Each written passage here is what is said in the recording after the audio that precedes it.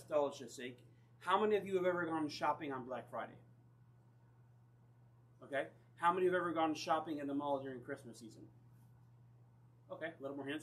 How many of you have ever had pumpkin pie at Thanksgiving? Apple pie at Thanksgiving? Cherry pie at Thanksgiving? Turkey at Thanksgiving? Stuffing it. So we've done it. How many of you ever, as a kid, you went and saw Santa Claus in the mall or a store or whatever? How many of you have ever, I don't know, had to try, fruit cake at one time or another? How many of you will never eat fruitcake again because of the connotation of what it stands for? Right. So a lot of times there's tradition towards it, and it's kind of like there's nothing new under the sun. I mean, there's a lot of us have tried meatloaf or have eaten meatloaf. Some people have salads or have chicken on every time you turn around. So there's nothing new that I can preach to you that you have never heard before. And if that's so, it's probably not anything worthwhile preaching. So having said that, let's go back to the well and preach from the same things we already know. So, the conquering Christ. I'm going to come at it from 4 points. One is the faithless faithful, the failing followers, the flailing followers, the Father's follow-through, and finalizing the footstool. Those are my 4 points. And they're alliterated.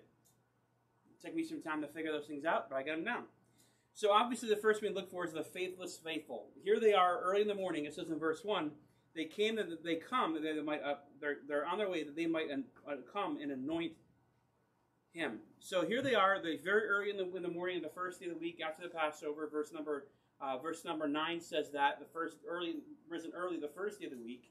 So we see this the very early morning, the first day of the week. By the way, when you look at the book of Mark, look at the 16th chapter, I should say, verses 1 through 8 tells the story, and short version, and then verses 9 through the rest of the chapter kind of gives it long order, kind of gives it a little more detail.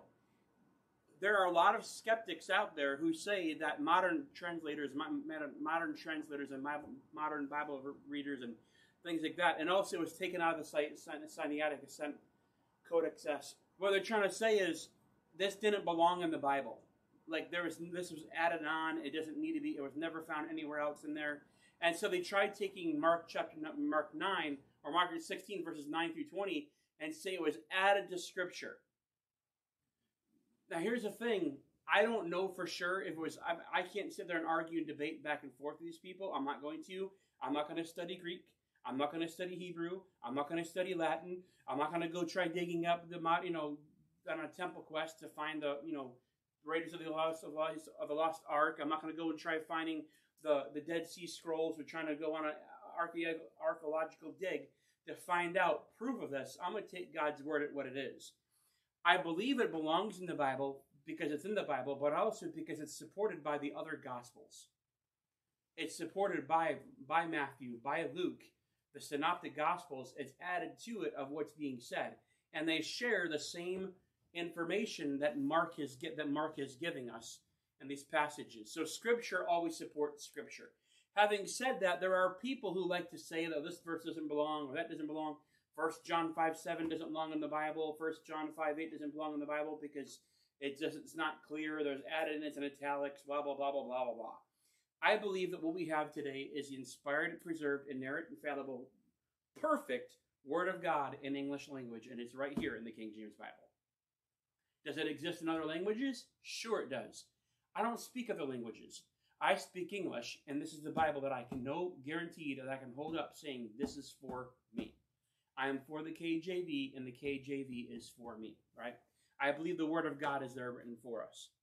So, having said that, it's going to this verse, number 1, it says that they came to anoint Christ. They came to do this. But if you remember, Christ was already anointed. And this is where I'm going to get the idea of the faithless faithful. There were people who were faithful in doing what they knew to do. Sundays, Wednesdays, going soul winning, they went about preaching the gospel of the kingdom everywhere they went. They obeyed the Lord. They preached the coming of the Lord. They did everything they were supposed to do, but yet sometimes they were faithless. And Christ even called them faithless. Christ even said, "Oh, ye faithless generation." Like, what is wrong with you? Every time you see Christ going at it, in fact, later on in this passage, he upbraids them with their unbelief. He kind of tells them, you didn't believe. He kind of jides at them and pokes at them and rides their unbelief. So I believe you're looking at this passage, and I believe you have to remember Jesus was already anointed, and they forgot about that.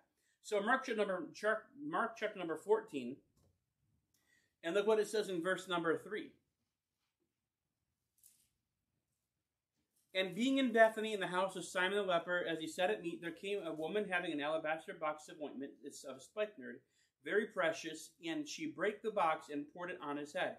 And there were some that had indignation with themselves and said, Why was this waste of the ointment made? For it might have been sold for more than 300 pence, and have been given to the poor. And they murmured against her.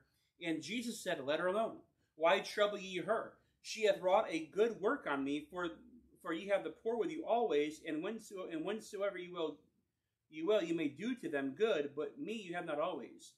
She hath done what she could. She has come aforehand to what? Anoint my body to the burying. So this was just not too very long ago that this remembrance came through, but they didn't believe it. There's a lot of times we come to the Bible and we come across something, we're like, hey, wait a second now. This just kind of seems far-fetched. And you may believe the Lord, you may get saved, you may have the Lord as your Savior, you're trusting Him as your Savior, but there still comes a place where you're faithless. Or you're faithless, where you're lacking faith in that area, or you're not to the full maturity of understanding, or there may be, and it's not saying you're immature like you like cartoons 24/7, by the way, nothing's wrong with that, because cartoons are actually made for adults. Seriously though, we get to this place where we like put up walls of defense, and we don't actually believe something full-fledged. And instead of studying it and intermingling with all wisdom and intermeddle with wisdom, like the Bible says in Proverbs, we just dismiss it right off the top. And instead of being mature about it and thinking about it and dissecting it and studying it out to find out whether these things are so, we quickly either just accept it blindly, or we just refuse it just bluntly. We just refuse it, saying, you know what, it can't be so. It's just stupid. It's stupid. And even if facts come through to it, or proof comes into it, or a deeper understanding comes to it, we automatically put up walls saying, no, it can't be true. Well, did you study it out? Have we done due diligence to study this thing out? With any doctrine, with any thought, with anything there is, have we done due diligence? There's so many things that's coming out of the woodworks and it's throwing at people. Some stuff, it's beyond, like it's old, old hat. Like one of the things that's come out recently is this idea that Daniel chapter number 9 is messianic. And I've never heard that before. I've never heard it. I'd be foolish to sit there and say, it's hogwash. Well, why? Because someone told me it was hogwash? Because someone told me it was foolish? Because someone told me it was false doctrine? Or is it to my responsibility? Is it up to me to study the Word of God? It's of my responsibility to study, to show myself approved unto God, a workman. It's my responsibility. Hey, you know what? And it may come out to be hogwash. It may come out to be 100% false. But it's my responsibility to study that out. It's not my responsibility to rely on the pastor, or to rely on this other guy that I saw on the internet, or this other guy in the church, or what I've ever heard, or some commentary on the bookshelf. It's my responsibility to pick it apart and study it. That's my responsibility. But if I blindly follow it, or if I blindly dismiss it, it's faithless. It's faithless. So you find here that they came to anoint the body, but it was already anointed, and they remembered it not. The festivities were over, the Passover is past, and they came to anoint the body after the fact. Remember now, Christ was crucified. He was as the Passover lamb, right? And they crucified him. They took him off the cross quickly because of the Passover. They didn't want anybody dying on the Passover, so they took him off the cross quickly after he died. They wrapped him up. They put him in a borrowed tomb in Joseph's tomb. There we go. Slow down. And they wrapped him up, put him in the tomb, and then 3 days later, they're going to go back and they're going to anoint him. But in between that time of putting him in that tomb, the chief priests have called for Pilate to put a great stone, across the front of that door, and to put a guard and to seal it. Like triple lock. I mean, there it goes. Safety lock 100%. I mean, that thing's not going anywhere. And then these ladies are getting up early in the morning to go anoint the body of Christ 3 days after the fact. Right? 3 days after the fact. And now they're going to go into another body. Well, some things are just beyond. It's now as formalism. After 3 days, the body stinks. After 4 days, you stinketh by now, right? The Bible says it with Lazarus. After 4 days, it stinketh. You're on that place right now where it's like his body's going to start decaying, because in their mind, he's still dead. And their remembrances, he's still gone. But their plan was just faulty. They went out with a purpose, but their purpose wasn't thought out. It was out of formalism. It wasn't their true sincerity. And they get halfway there, they're like, hey, wait a second, who's going to roll away the stone? As you thought about this, they woke up a great while before day, right? The Bible says they rose up early in the morning. The first day of the week, they went up first day of the week. They went out, and they go out to anoint this body, and yet the stone is still there. The soldiers said, not the seal. Who's going to roll the stone away? Their plan was to get up and anoint the body of Christ, but they didn't think things through like, hey, bring help to roll the stone. You see what I'm saying? Like they had high motives. They had thoughtful motives, things of appreciation. Surely this would honor their beloved Lord, their beloved teacher, who is gone on now. But he's still in that tomb, and who's going to roll away the tomb so we can anoint his body? So they even though the Bible says they believed that he was in resurrection and life, John 11, they still forgot this very fact that, hey, there's still a stone. So they're faithless. Even in what they believed, they didn't believe it. Even as they went out and he cast out demons, they cast out devils, they healed the sick, they preached the gospel of the kingdom. Many believed on him, and they said that, hey, some are lies, some is John the Baptist, some other prophet. But then, when Jesus sends them across the sea, and a storm comes, they're of no faith. Or they're of little faith. And they're afraid. And it's because they're faithful. They're consistent. They're doing what they know to do, but yet they're faithless. And there's things that in our life we have to make sure we do the same thing. Can God do what he says he's going to do? There's times in our life we seriously doubt that, don't we? Which is why we operate in the flesh. Which is why we choose to do things fleshly. Which is why we find ourselves unfaithful at times, or lacking consistency in our daily life. Not even just in service, but in our daily life. Hey, how long has it been since we actually opened up the Word of God and actually read the Word of God out of sincerity? Or how is it just mostly because we got to read our Bible? We got to do it. It's a rut. It's a routine. We have to do it.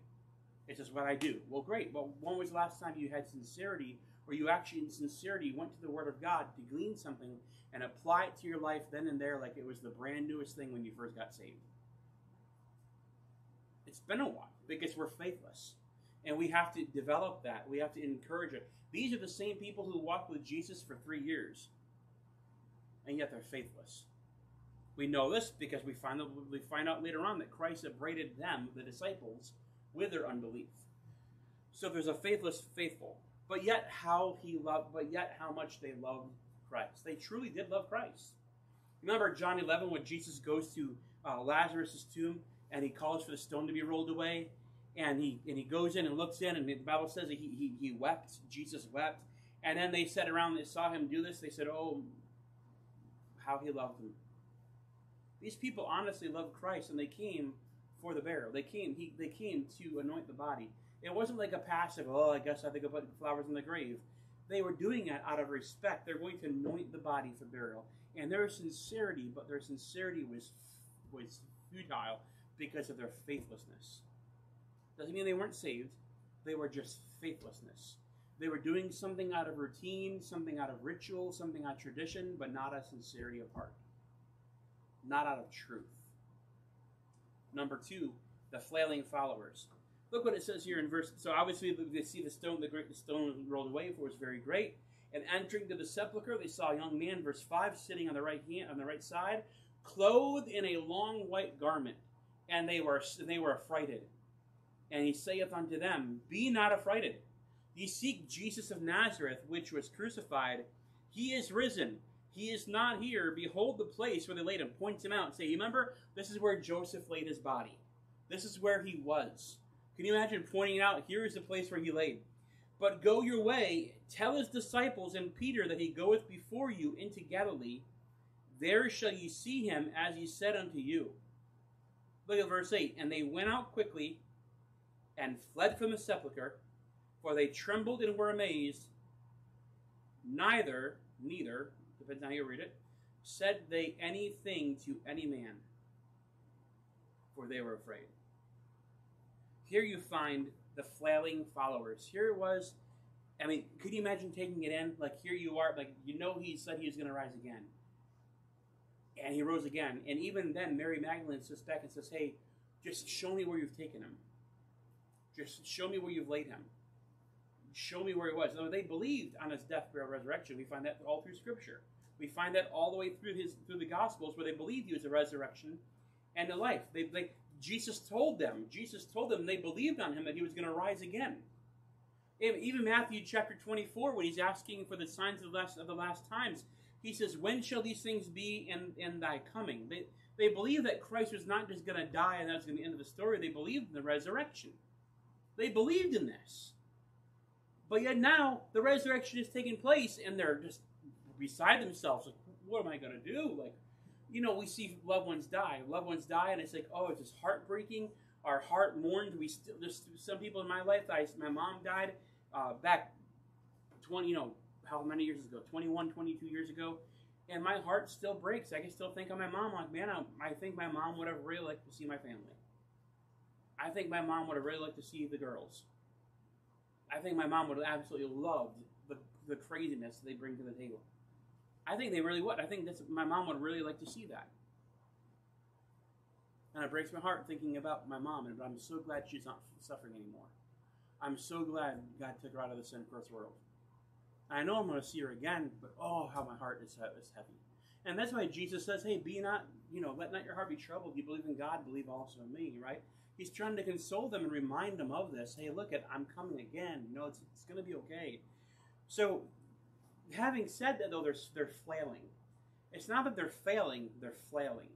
They don't know what to do. They're just literally concussed. They don't know what to do. They're just kind of like flapping their arms. They don't know how to swim. They're just like, their mind is, they're just, ah! And they're literally just flailing out in all types of hope. First thing you see is they were insecure. They were affrighted. Here's a heavenly messenger. Here it is, an angel. And they're affrighted. They're afraid. I mean, did they not see Christ? The Bible says in John that we beheld him. We saw God. We touched him. We handled him. The truth. First John tells us that we've handled the word of life. We've seen him.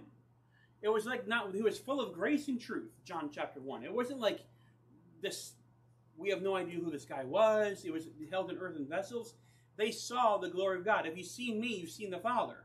So he's pointing out, they saw this brilliancy of him, but now you see an angel that is made less than what God is in all his glory, right? But yet he's higher than man, right? Because I've made him a little lower than angels.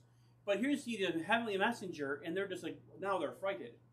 They see this guy. Now, some gospels in the gospel message says there is two. Okay? But here's the thing. People say, oh, there's a contradiction. Was there one or two? Was there one or two? There were two. But here they saw one. It doesn't mean that their attention was on one. It doesn't mean that there is not two. It just means their attention was on one. And later on you see John, there was two. Matthew, there was two. Luke, there was two. But he sees this and he's like, wow. It's like they're seeing one young man. And it's because they're totally discombobulated. They're flailing. Their Messiah, the one they were putting their trust in was just crucified. And it wasn't like some, got crucified, terrible, tragic accident. This was a execution. This was an end to an insurrection. They tried blaming an insurrection on Christ. We're still talking about the capital insurrection. Right? We're still talking about what happened January 6th. And we're still having investigations and still finding lynch mobs. And still, this wasn't just a drop in the pan. We remember when America was at war itself against 9/11, right? We still talk about that and all the conspiracies and cover-ups.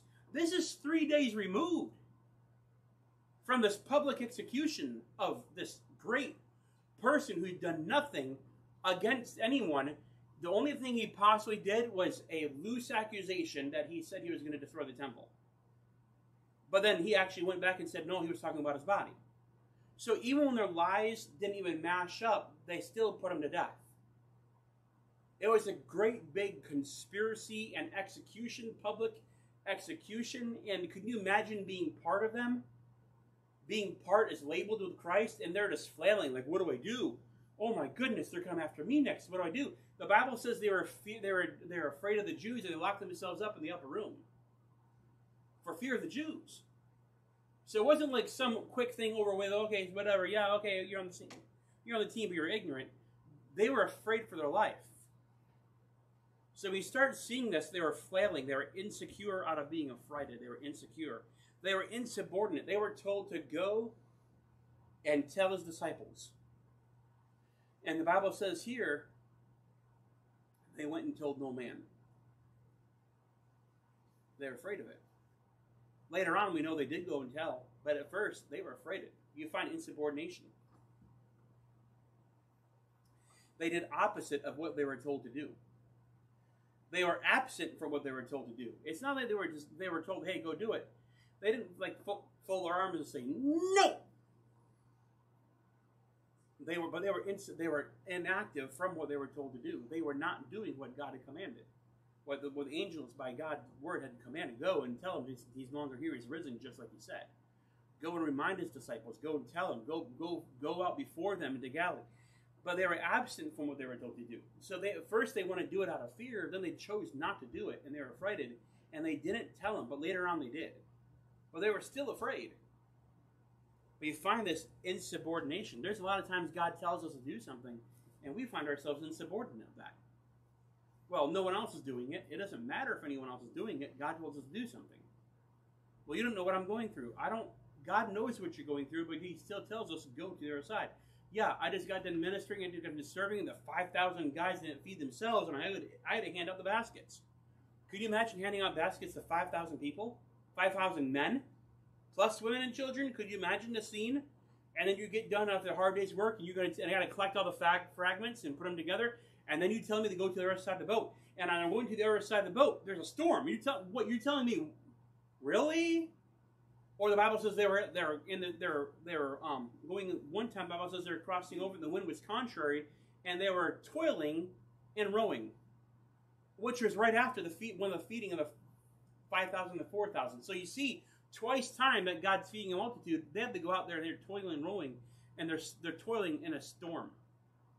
And God sends them out, not once but twice. Can you imagine the first time they're like, Lord, what are you doing to us? The second time, here he goes again. This is the second time, God. What are you doing to me? Can you imagine how they're rowing and the wind is boisterous and contrary to them? But there's times that God puts us through things and we can come out insubordinate. We just do the total opposite. Inactive, just being opposite. We're not even present in mind or present in heart to do what God tells us. But there's flailing. Has there been a time in your life where you just find yourself not faithless, but flailing? Flailing.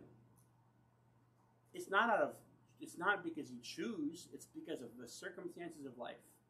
And it reminds me of the parable of the sowers. The sower, they're sowing the word, right? And some people, they're tore up by the cares of the world. They want to bring forth fruit, and they spring up, but there's no depth in them, and they wither.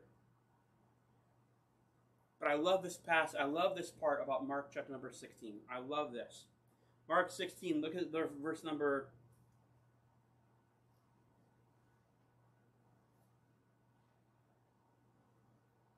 We'll go verse number 14. Afterward, he appeared unto the 11 as they sat at meat, and upbraided them with their unbelief and hardness of heart, because they believed not them which had seen him after he was risen. And he said unto them, Go ye into all the world and preach the gospel to every creature.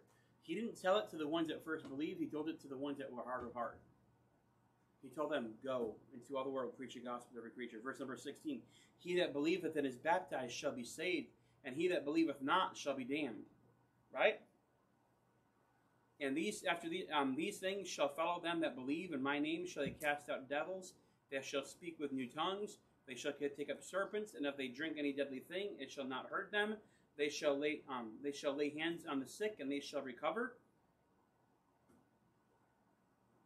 So then after the Lord had spoken unto them, he was received up to heaven and sitting on the right hand of God. And they went forth and preached everywhere, the Lord working with them and confirming the word with signs following. Amen. Take your Bibles and go to John 17. I got to reading this past week and I got thinking about it, and I was just trying to put it all together, and I love this passage. Because remember, Christ was in the garden, he was praying, and he was praying, sweating, and sweating as it were, great drops of blood. Well, while he was there, I believe this is where we find Christ actually praying the Lord's Prayer, or the intercessory prayer with fervency. And I believe this is where Christ was actually doing it. We find here the Father's follow-through. The Bible says in John chapter 14, I'll read the verses, but keep placing John 17. It says in John chapter 14, verse 13 and 14, and whatsoever, however, I'll go back and read verse number 12. Verily, verily, I say unto you, he that believeth on me, the works that I shall do, he also. And greater works than these shall he do, because I go into my Father. And whatsoever ye shall ask in my name, that will I do, for that the Father may be glorified in the Son. If ye shall ask anything in my name, I will do it. Here you find the Father's follow-through. If you ask anything in my name, God's going to hear you. If you ask anything in my name, it'll be done. In my name, you're asking in my authority and my place. You're asking in my name, you'll have it. It'll happen, right? But he says, greater things you'll do in my name. Your greater things you'll do because I go, right? So in John chapter 17, these words spake Jesus and lifted up his eyes to heaven and said, Father, the hour is come, glorify thy Son, that thy Son may also glorify thee, as thou hast given him power over all flesh, that he should give eternal life to as many as thou hast given him. And this is eternal and life eternal, that they might know thee, the only true God, and Jesus Christ, whom thou hast sent. I have glorified thee on earth. I have finished the work which thou givest me to do. This is before Jesus died on the cross. This is before he was buried. This is before he rose again. But he says, I have finished it. So when Jesus says, well, it's finished on the cross, there's no more need for any more sacrifices, he said it even before the cross. Because he's already purposed in his heart to get it done. It's already done, right? And it says here, I have finished the work thou givest me to do. And now, O Father, glorify thou me with thine own self, with the glory which I had with thee before the world was. I have manifested thy name unto the men which thou gavest me out of the world. Thine they were, and thou gavest them me, and they have kept thy word. Now they have known that all things whatsoever thou hast given me are of thee. For I have given unto them the words which thou gavest me, and they have received them, and have known surely that I came out from thee, and they have believed that thou didst send me. So did the disciples believe? Yes, they did.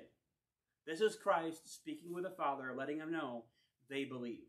Christ confirms their souls that they believed, right? So dispensationalists, hyper-dispensationalists can look at this passage and they can have an arguing point that they only got saved before the cross. Christ said that they believed. Okay? It says here in verse number 9. I pray for them. I pray not for the world, but for them which thou hast given me, for they are thine, and all mine are thine, and thine are mine, and I am glorified in them. And now I am no more in the world, but these are in the world, and I come to thee, Holy Father. Keep through thine own name those whom thou hast given me, that they may be one as we are. While I was with them in the world, I kept them in thy name. That those that thou gavest me I have kept, and none of them is lost, but the son of perdition, that the scripture may be fulfilled. And now come I to thee. And these things I speak in the world, that they might have my joy fulfilled in themselves.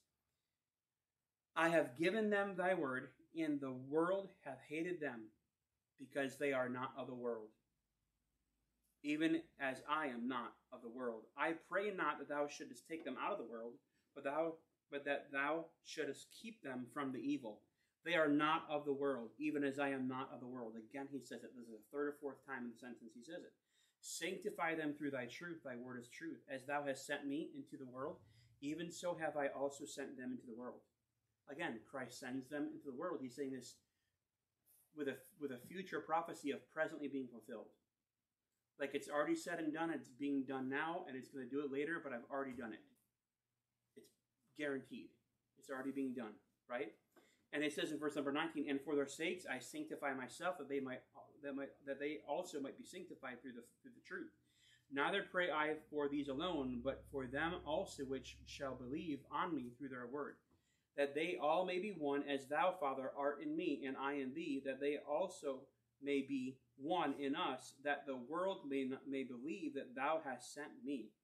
And the glory which thou gavest me, I have given them, that they may be one, even as we are one, I in them and thou in me, that they may be made perfect in one, and that the world may know that thou hast sent me, and hast loved them as thou hast loved me. Father, I will that they also, whom thou hast given me, be with me where I am, that they may behold my glory, which thou hast given me, for thou lovest me before the foundation of the world. O righteous Father, the world hath not known thee, but I have known thee. And these have known that thou hast sent me. And I declared unto them thy name, and would declare it, and will declare it, that the love wherewith thou hast loved me may be in them, and I in them. I love this passage. You find here the Father's Father there. Did Christ ask specifically for some key things in this passage? But I'm going to go down to the 5 things quickly before we get to the next point. But the Father's Father through. Jesus said, if I ask anything in my name, the Father hears it. The Bible says, I know that thou hearest me always. So obviously we know this, that God always hears Christ, right? So when Christ is praying something in his name, according to God, God follows through. That's common sense, right? Again, I'm not preaching anything new, but hey, when Jesus prayed something, it happened, right? So when Jesus prays for us back then, guess what's happening today? Exactly what Christ prayed for. Look at verse number 17. Sanctify them. In my name, I'm praying with the power you've given me, with the glory you've given me. All flesh is mine, right? He says that. I'm praying, verse number 17. Father, sanctify them through thy truth. Thy word is truth. Clean them, Father. And guess what? God cleans us. How shall young man cleanse his way? By taking heed unto the word of God. Right? The word of God cleanses us on a daily basis. As we read the word of God, even as you don't read the word of God and you think about the word of God, he cleanses you, he sanctifies you, he sets you apart. That's awesome. Verse number 11. And now I am no more in the world, but these are in the world, and I come to thee, Holy Father, keep through thine own name those whom thou hast given me, and they may be one as we are. He asked them to keep them, to protect them, to keep them safe, to hold on to them, right? Obviously, all who come to God, all who come to Christ will no wise cast out, right? God's not going to cast out his own. John chapter 10, there's eternal security. So Jesus Christ is praying for eternal security, for keeping, and he does that because he is God, and God's going to honor his word. We see the Father's Father through. Verse number 20. Neither pray I for these alone, but for them also which shall believe on me through their word. Wait a second now. What word? Well, Mark chapter number 16. Go into all the world and preach the gospel to every creature. And those that believe, right? And those that believe. He goes back and talks about how they went to all the end of the world and they believed. That's us. We believed this report. So even though they were flailing and faithless, they still came to a place where their word is reached us to the ends of the world, not just as far as distance, but in time. We are being reached by the word of the apostles, by the word of the disciples, that we believe their report. We believe in the resurrection of Christ. We believe in his substitutionary death. We believe that, and because of that, we are also kept. But God uses them. Jesus asked God to use them, and guess what? God is using us today. And not in a bad way using us. He's using us. God is allowing us to serve him. And not only these, but all them that believe on them. Isn't that awesome that Jesus prayed for us and the Father follows through? Because that's what he is. He follows through. Look at verse number 15. I love this. I pray not that thou shouldest take them out of the world, but that thou shouldest keep them from the evil. That protect us. That God will protect us. That God will keep us. And then when that evil that's in the world is so great, and the Antichrist is on the scene, we are kept from the wrath of God. And we get taken out.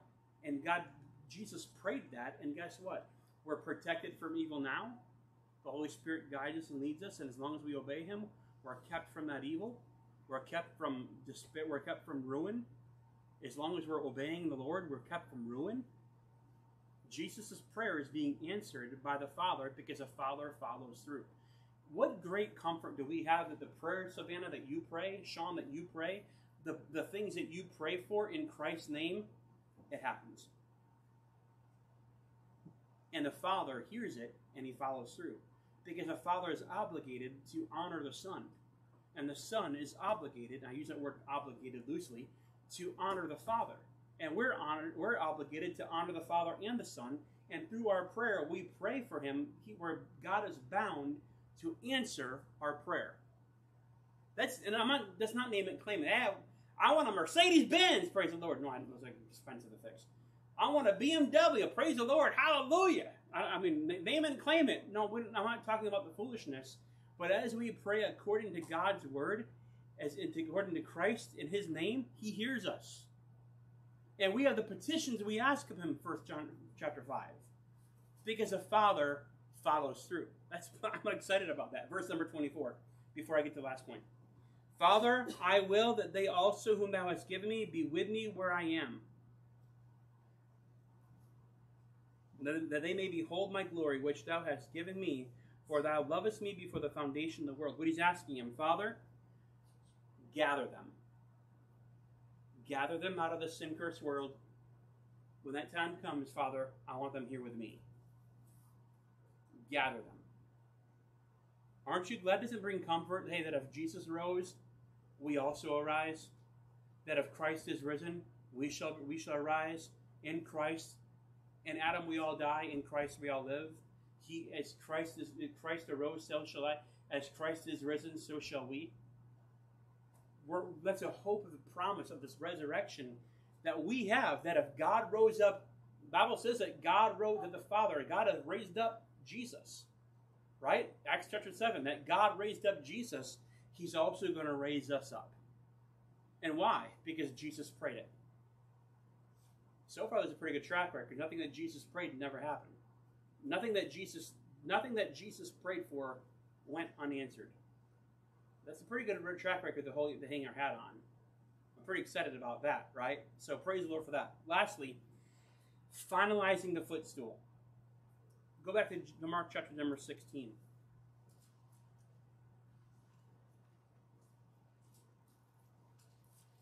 And that gives me hope that the people that I lead to the Lord, they're saved just as much as I'm saved. And they're kept just as much as I'm kept. And when I do the work, when I serve the Lord and I see people saved, and those people can see people saved, they're kept just as much as I was kept, or the apostles were kept, because they believed on Christ. That's encouraging. There's a lot of. I sat back this past week and I was like, man, I was talking to somebody. They're like, so and so. We see so many people supposedly get saved, and we never see them darken the doors of the church. I'm like, well, I believe they're saved. I just don't believe that they're actually being driven to church. Like maybe they just don't see the importance of church. Like we got to do some. He's like, I don't know. I don't know if those people ever got saved. I'm like, I am glad that if we believe on the Lord, he keeps us. I'm glad for that. I really am. Lastly, again, look at Mark chapter number 16, verse number 15. And he said unto them, go ye into all the world, and preach the gospel to every creature. He that believeth and is baptized shall be saved, but he that believeth not shall be damned. Look at verse number 19. So then after the Lord had spoken unto them, he was received up into heaven and sat down on the right hand of God. It says he sat on the right hand of God. I can literally prove from Scripture that God does everything with his left hand. It's right there in Scripture that God does everything with his left hand. Because Jesus is sitting on his right hand. There you go. There's something new. All right. There he goes. But it says here that he sat down the right hand of God because he was sitting down. Now, this is interesting. The Bible says the earth is the Lord, and you know the heaven. The Psalms 110. I was going to try quoting it, and I can't. Psalms 110.